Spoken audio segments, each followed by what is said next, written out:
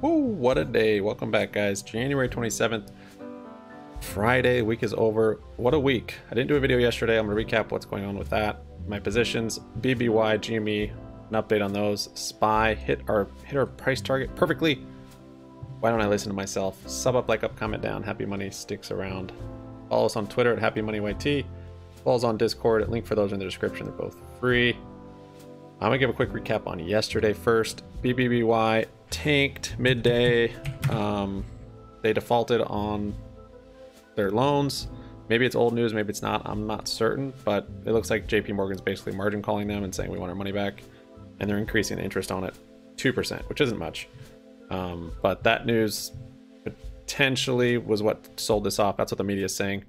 Even though that writing came out in the 10Q that came out yesterday, and it came out like here, like 1:30 or something, long before this. Not sure if it was mainly being read and they were slow on it, or if that was all just a cover for this dump.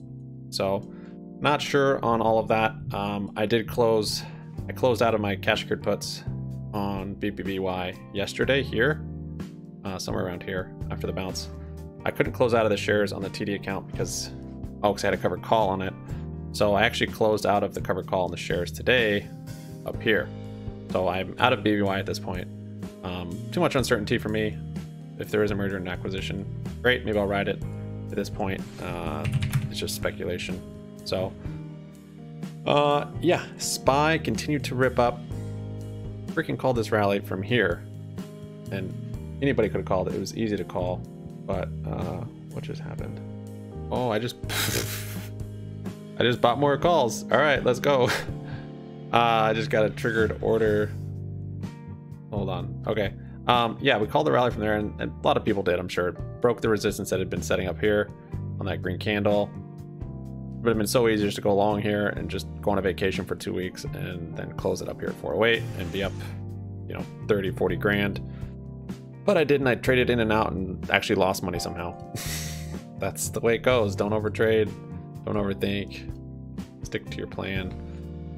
Any rate, SPY continued to climb up today. I've been calling out this 408 if it hits there. Yesterday on stream I was calling out a lot, like if we break 406, I think we're gonna hit 408 today. Hit it right on the nose, and I said I'm gonna short if we hit it, so I did. But not to say I didn't take some stupid shorts and longs on the way. But now at 408 I did take a short on the ES. I did the MES. I don't have margin for a big ES anymore. Traded away too much. I will have a mental stop loss. Not going to set a stop loss, but I think if it does break this 408, it's at a breaking point. So if it breaks this, kind of holds, then it very well we'd keep going, unless it's a false breakout, of course. But at this point, I'm going to have the short and leave it there. Next week we have FOMC, we have Powell, we have lots of earnings. Could move the markets a lot.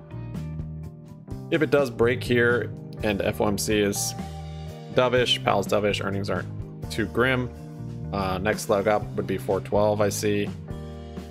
That resistance right up there, and then honestly, like, we could just keep ripping.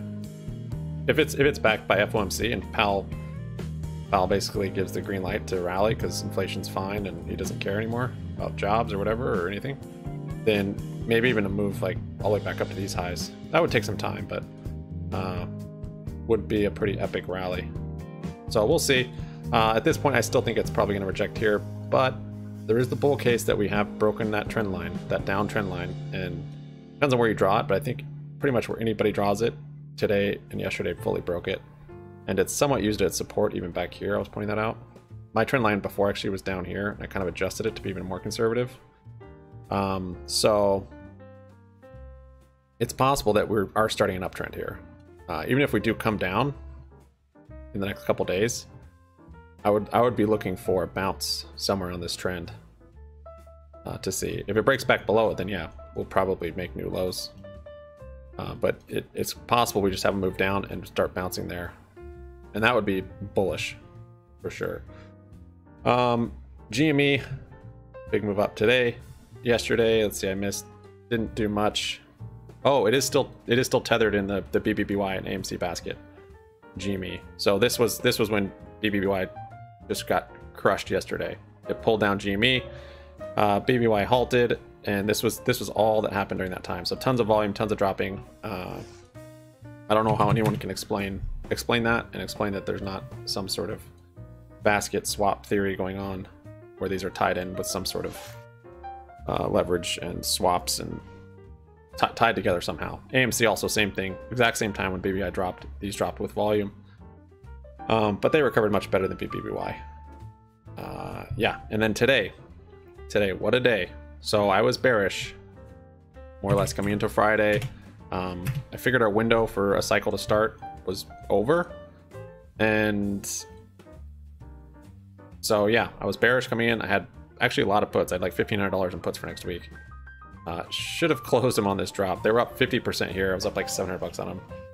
I tried to close some, they didn't fill, and then I just left it alone. Take profits, take profits, take profits. Anyways, so held those, and then today I was pretty fortunate though, all being said. About here on GME, it was melting up with SPY a little bit. Nothing out of the ordinary though. I was moving up to VWAP, and then it started to break VWAP here, and that was right here on SPY, where SPY was rejecting that high. And then these two 5-minute candles picked up in volume and was broke VWAP, and that's right when SPY actually had those two red candles. And to me, that was the trigger to go long. I immediately closed those puts. Tiny loss on them, I think about break even, and I started opening up calls right there for next week. 21 calls on this candle, and continued to slowly just to see if it was confirmed, because the inverse on SPY increased volume and these candles just looked different, and I could tell it was gonna make a move. And then also bought back into shares. Yep, back in. So started accumulating shares here and here, and basically all the way to here. It takes time. We've got lots of brokerages, and I'm not just doing full orders. I'm doing 100 shares, 200 shares, 300 shares at a time. Kind of going slow with it, I guess. But yeah, I basically went full port on it in this range. I mean, a cash available, not full port. I mean, I have other stuff, but cash available was like 70 grand within this price range. So mostly in shares, but then I also have some call exposure. So yeah, and then the price action today, this first move up to 22 or whatever. Look at SPY move up. I actually have a short on ES up here, so, or MES. I think it'll be fine though. I figured it's gonna retest, but I wasn't sure, and whatever, it's a couple points. This move up was looking good. This was looking more squeezy, more might lose control. Volume was getting good. It was moving quickly. Started consolidating, which is good sign. And then after that consolidation, it breaking this, it was much more subdued and just kind of was showing its cards a little bit on what kind of rally this was going to be. And it was strange. It looked more like Monday rally, which when we first saw this, I thought this is it. This is the beginning of the cycle. We're going to move up to 35.40 next week, the week after, it's coming.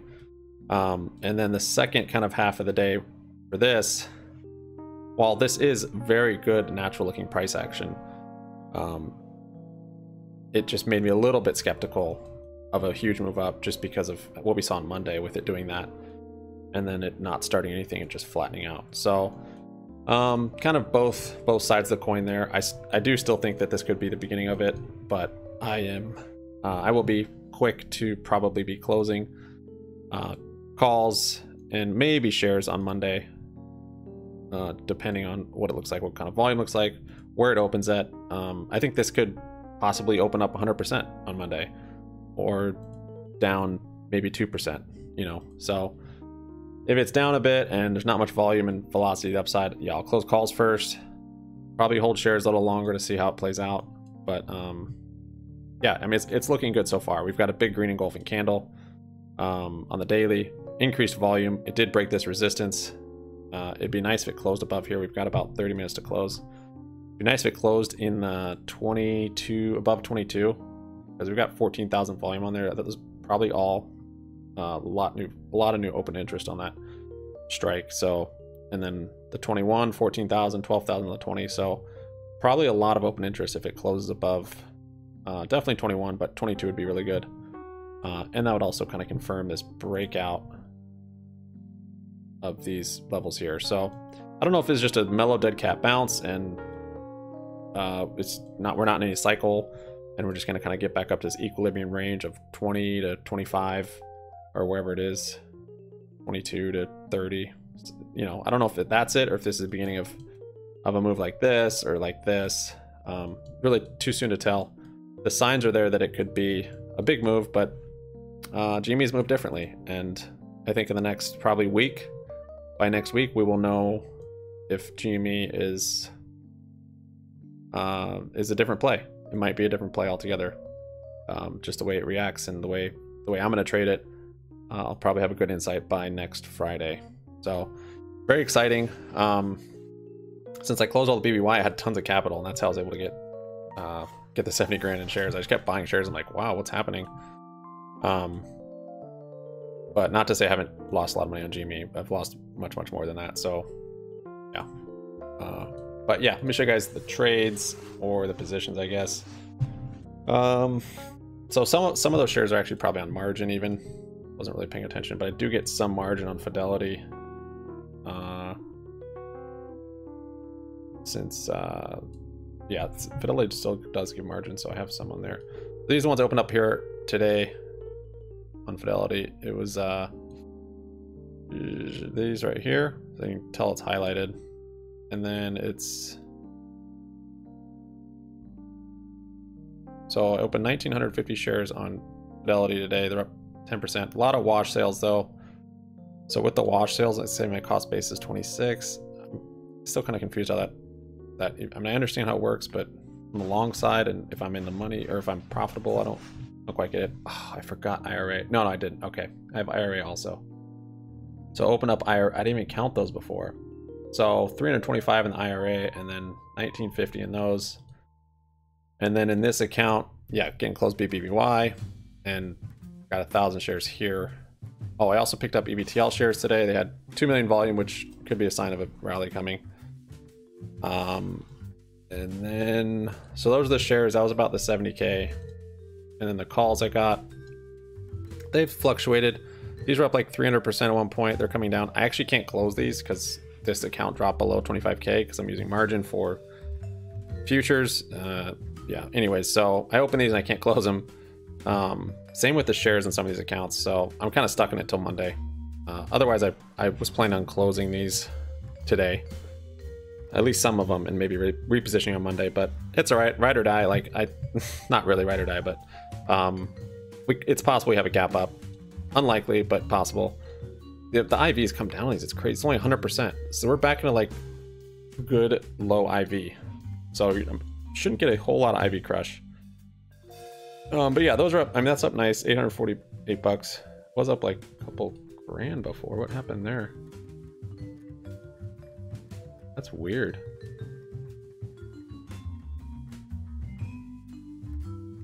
Oh, they grouped them weird. Oh, they regrouped them. That's what it was. Those aren't the calls. These are the calls. 21s. Oh yeah, okay. It grouped those weird. So I actually got puts for margin for next week. So yeah, I got 15 here and then 6 there. So 19, 21 calls for next week, and then 12, 22 calls for next week. Then these are protective puts for next week. A hedge, but also just to increase my margin.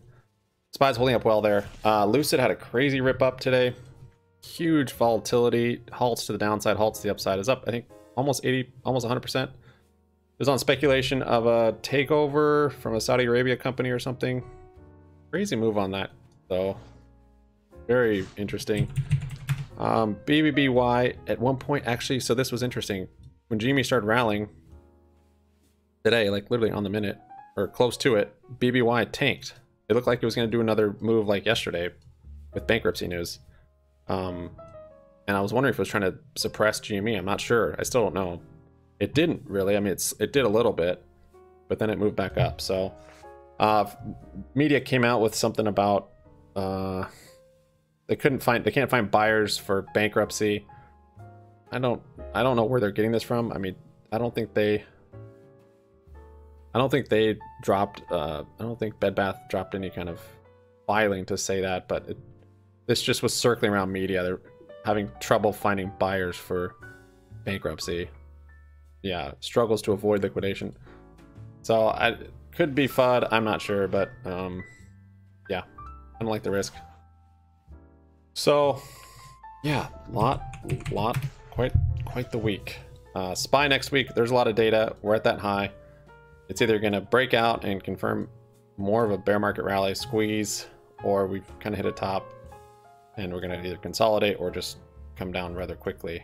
A lot of earnings, everything's converging next week with macroeconomic data mixed with earnings. So quite the week. If you guys haven't jumped on our streams, you should hit the notification bell. I've been streaming all day and showing my trades. It's a little more difficult. It adds a little to do it in front of people. It's tough, but it's fun. It was fun today. Thanks for watching, guys. Have a good weekend. We'll see you on Discord or Twitter Spaces. Okay, peace out.